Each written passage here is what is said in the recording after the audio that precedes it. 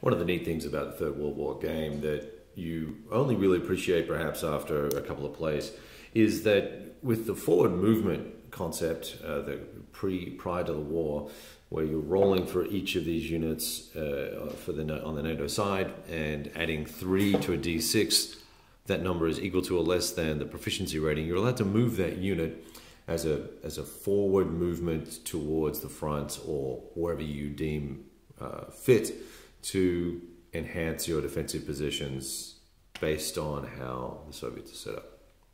This does a couple of things. Obviously, it allows for some variability because you never know which units will be activated. And you've got to roll for each unit first, one at a time, and then decide whether to move it or not, and kind of go for it in that order. You can't roll for everyone and then decide who to move where. And so it may mean that you might move one unit from here to here, thinking that this guy will activate and you can move him somewhere, like up into Kiel.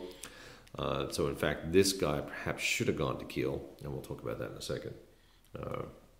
But what that then does for the Soviets, based on how they have set themselves up for their turn, that may change their plans a little bit. And as I look at this situation today, for the beginning of this game, I'm thinking that it would make a lot of sense to do an airborne assault into Kiel, capture it, drop a force in here, and then attempt with either the 20th Guard or 3rd Shock, move our attack around and try and maybe even try and land an airborne infantry unit here, and try and move some forces in and pocket this set of ostensibly 3 divisions there. Taking out those 3 divisions or keeping them isolated up here would be a huge benefit to the Soviet effort.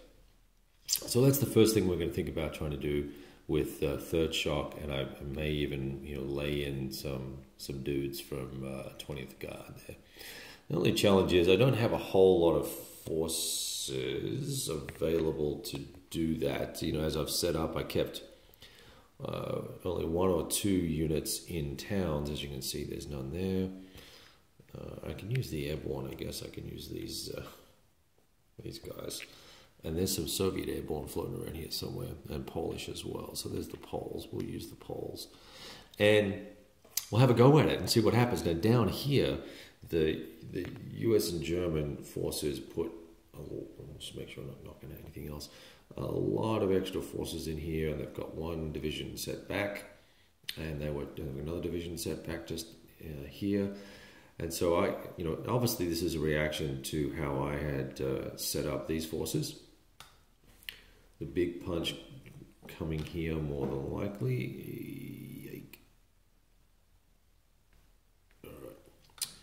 So I've got 1, 2. I've got 3 armies here. 4 if you include this.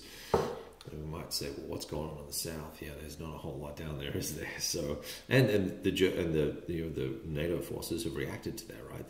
They've skinnied up the situation down here significantly. So that might create some opportunities for a feint of some type. We'll see. So that's the current situation. We're going to allocate air superiority. What I'm going to do first is, since turn 1's important, we're going to sit down and have a look at where we want to place airstrikes and how much effort we want to put into deep strikes for turn 1, and that will then drive what's available for the balance of the turn with the Soviets.